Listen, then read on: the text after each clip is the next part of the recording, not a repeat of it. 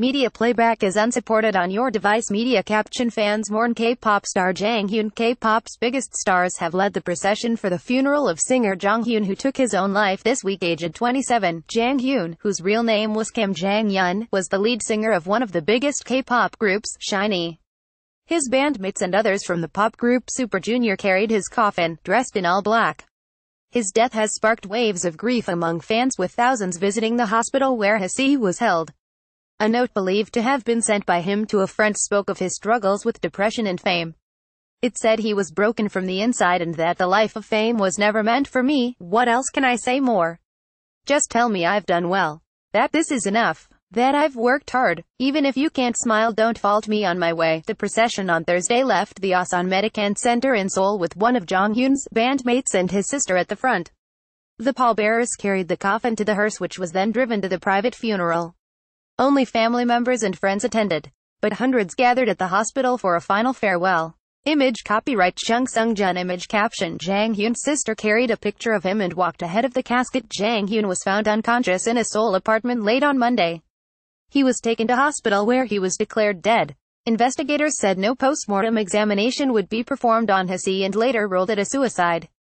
Earlier this week, SHINee posted an emotional tribute on their official Twitter account, saying in Korean, Jonghyun, who loved more than anyone.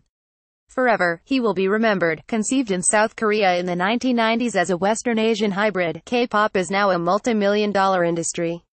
It is at the forefront of the so-called Korean wave, the spread of Korean drama and film across Asia and worldwide. SHINee were founded in 2008 as a 5-member group under Sum Entertainment, and quickly rose to become of the biggest K-pop boy groups.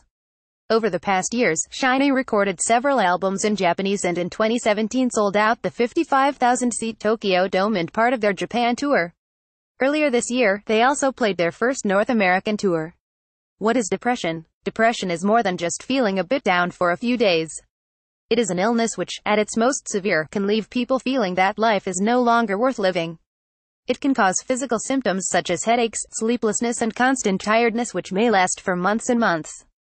People with depression can also feel anxious, irritable and agitated on a daily basis, but it affects everyone differently and only in rare cases is it a reason for violence against others.